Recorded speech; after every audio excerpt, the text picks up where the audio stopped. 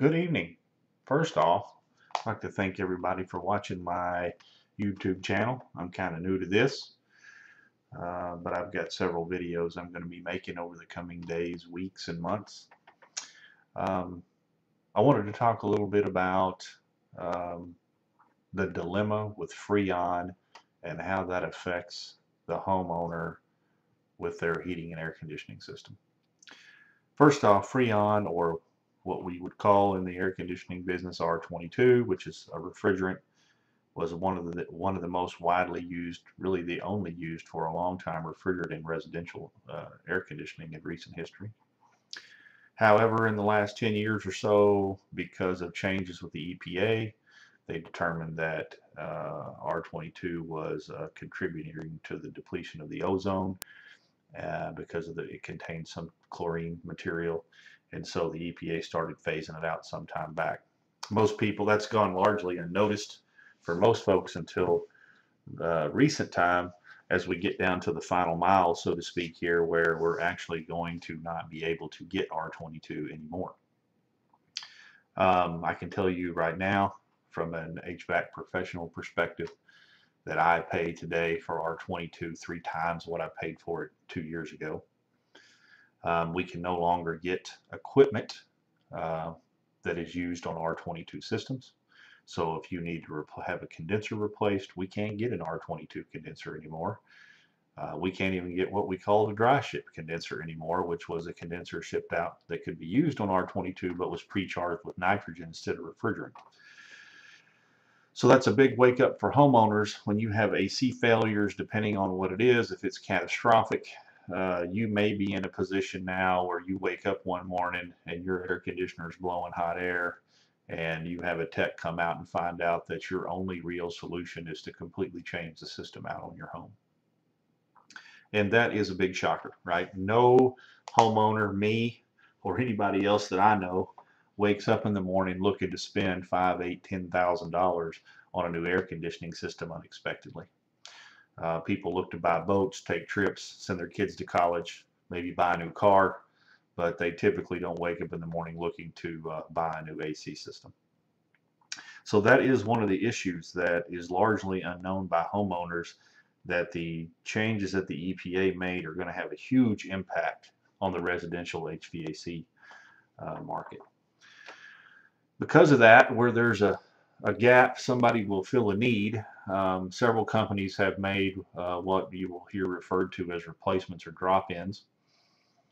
These are refrigerants such as 407C, 422D, MO99, and that name drop-in is a little bit deceiving, right? Because that insinuates that perhaps me as a technician can come out and find a system that's low on charge, and I can just drop in some 407C on top of that and get the homeowner charged back up and get them cooling again.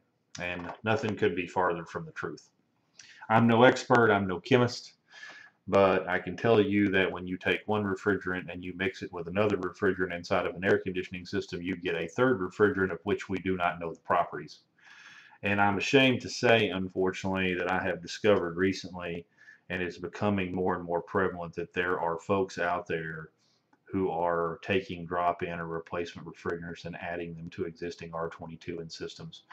I have gone on some of those calls where you're scratching your head because the system's running, but it's not cooling and the pressure's all over the map, and you start doing some investigation, talking with the homeowner, figure out somebody else has been out there, they put some refrigerant in, maybe it was in an orange jug instead of a light blue. Anyway, a couple of times now I have been able to deduce from speaking with a homeowner that somebody had added refrigerant to their system that was not R22. Now, all that being said, nothing wrong with replacements or drop-ins, some of them in my opinion.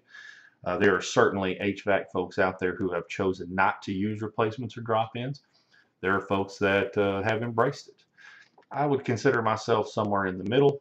I've seen John Israel here, a well-known guy, HVAC guy here on YouTube. I believe he's using 407C. I've seen him do some retrofits and some changeouts. I myself have converted several systems over to 407C. I even, in recent months, towards the end of last summer, laid my hands on a couple of 407C condensers that I installed in place of R22 condensers when there was a compressor failure that have been running fine. But there is a procedure for that, which does not include adding any type of those refrigerants to existing R22 in the system. So first off, to go down a rabbit trail here, if you're having to put refrigerant in your AC system every year, you have a leak. HVAC systems are sealed. If I put 10 pounds of refrigerant in your system today, 2 years from now, there should still be 10 pounds of refrigerant in there. If there's not, you have a leak. The best thing to do is repair the leak, but I get it, right? Some people don't have the money. They don't have the inclination. I'm not here to judge. Sometimes I've got customers that have added refrigerant to their system every year for 2 or 3 years. It gets them through the summer, you know, and they know full well that one of these days that leak's going to get big enough that we're not going to be able to put it in there anymore. It's not going to last the summer. But the bigger problem is with the R22 phase out is it's getting to be cost prohibitive to do that. In my area right now, R22 is selling for between $75 and $100 per pound. So I had a gentleman the other day that was whacking vines off the side of his house with some type of electric weed whacker, hit his liquid line on his air conditioning system with the whacker and let about 16 pounds of R22 go on a big 5-ton system into the free air. So you can see by the time we do the repair, make the vacuum, do the vacuum, flush the system, recharge it, pretty soon he's into $2,000, $2,500 repair for this accident, and it's a 12-year-old R22 system. At some point, it just doesn't, it becomes cost prohibitive to throw that kind of money at a 10 or 12-year-old system. So it does put us all in a difficult situation. Obviously for the HVAC industry, it's good because in the coming years, we're going to sell a lot of new air conditioning systems to get people converted over to the new 410A.